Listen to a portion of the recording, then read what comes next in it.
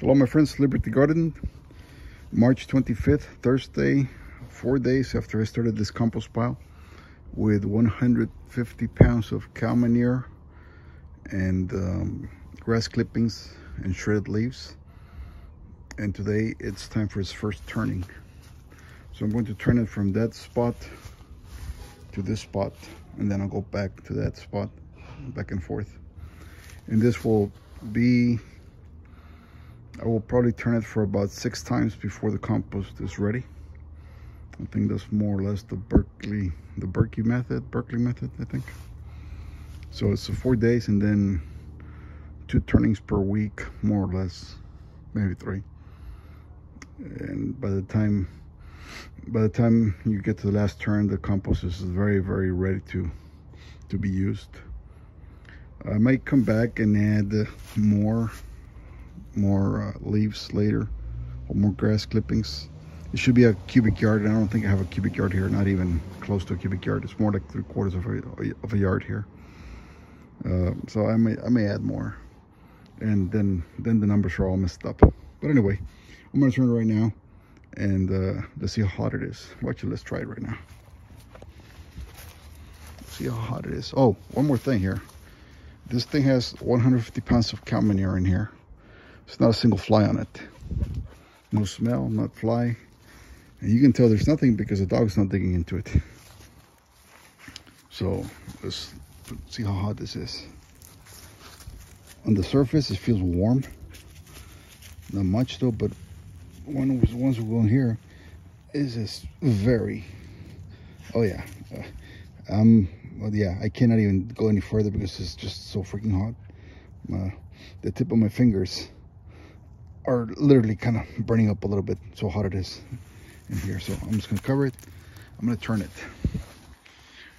So right now I think it's probably running at around, without a thermometer it's kind of hard to tell, but I'm guessing right now it's probably going maybe 120 degrees in there, somewhere around that range. Don't know. But anyway, I'll show you a little later the outcome. Here it is, more or less at its core. And I don't know if you can see the steam coming out of this thing. You can barely see it, but there is some steam coming out of this thing. You see?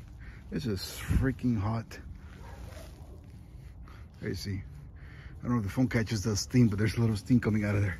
And I can barely touch it. Oh, I touched a big turd. There it is, just a pile of steaming cow manure. And now I know, hey, leave that alone, get out. This dog loves cow turds for some reason. And you can see the color of the leaves starting to turn. See? They're burning up already. You see this steaming right there? It is steaming, so this thing is hot. Okay, folks, I'll come back later. Okay, so I'm about 80% done turning the pile. And I've applied about 10 extra gallons of rainwater that I harvested last night in buckets. This is what I have left. Now, some important things that you need to do when you're raking up the compost. When you get to the center, that's where all the big turds are, and they're gonna roll down. Okay, they're gonna roll down like that, big chunks. That's your heat elements. You want to bring them in. Just kind of bring them into the skirt of the pile. Be sure they're covered. That way they keep on burning inside the pile. You can tell it here. Oh, you can barely tell, but it's steaming a little bit right there.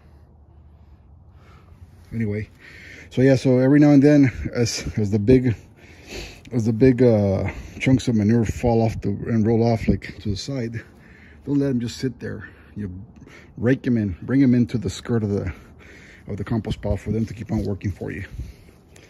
And that's about it here. So folks, I'm not going to bore you with any more of this. I hope you get the drift of it. I wish I had a cameraman, camera girl, or a tripod, but I don't have either. And I'll finish this up right now.